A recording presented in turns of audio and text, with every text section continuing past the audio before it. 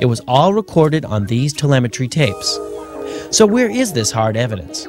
I haven't seen anything that indicates the telemetry data is even in existence, and as I said, even if we had it, we don't have the machines to play it back.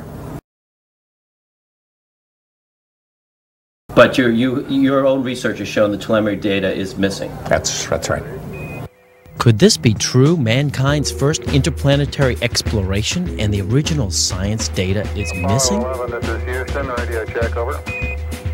If it's anywhere, it should be here at NASA's Goddard Space Center in Maryland, home to the National Space Science Data Archives.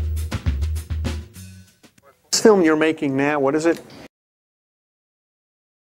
Does it have a name? I mean, have you have a name for it yet, or You're calling it Did We Go? Did We Go? Okay, okay.